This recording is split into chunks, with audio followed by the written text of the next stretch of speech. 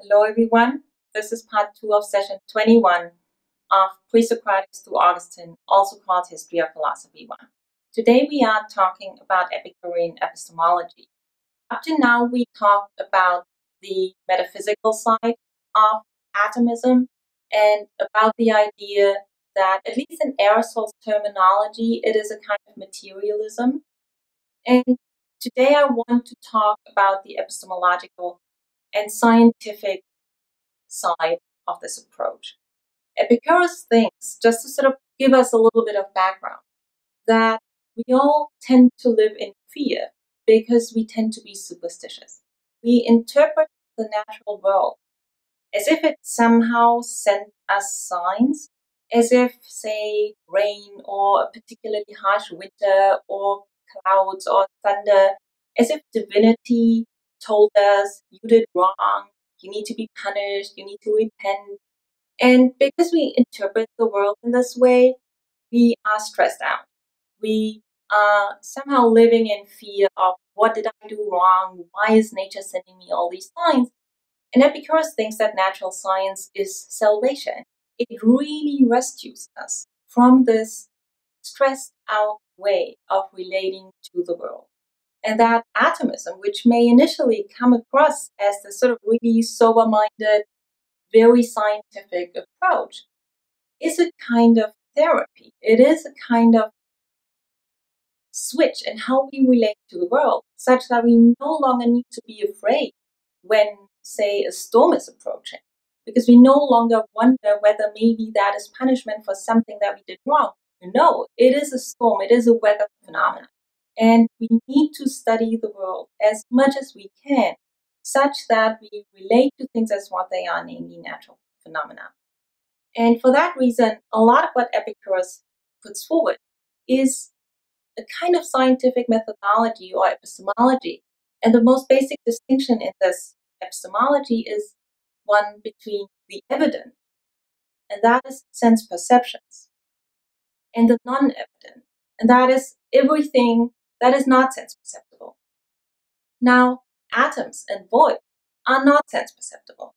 We cannot perceive atoms, no one has seen the void, and hence the question is, what would it be in the evident domain that supports the claim that there are atoms and void, and that really, in fact, everything is atoms and void? Everything, in one way or another, consists of or is constituted by atoms and void.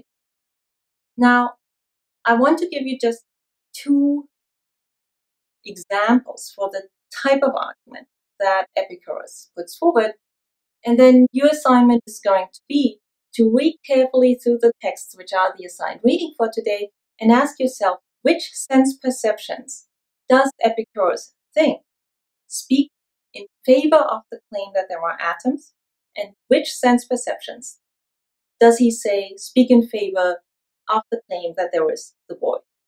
Now, just two proposals that he makes that are most fundamental in this respect. One is that he thinks that the sense perception that there are bodies supports the claim that there are minimal bodies, namely the atoms, uncuttable, smallest bodies. So that is one thing to think about. Why is it that the sense perception that there are bodies supports the claim about something non-evident, namely that there are these atomic bodies, the minimal, uncuttable, smallest constituents of the world? And the claim that there is movement, that is, or the observation, the sense perception that there is movement, Epicurus thinks supports the inference to the claim about something non-evident, namely that there is the void. We sense perceptually can take it as a kind of datum that, this is how the world is, things are in motion. That, he thinks, we perceive with the senses. And that is presumably some kind of evidence for the claim that there is the void. Why would that be? The thought is that if everything was kind of, as it were, solid, with atoms, then nothing could move anywhere and everything would be at rest or in standstill. Hence, we need to postulate this non-evident thing, the void, because what we see with the senses is that there is movement, and we need to take that as what he calls the criterion of truth. What we perceive with the senses supplies us with a kind of criterion or yardstick for what theoretical account of underlying reality can possibly be true.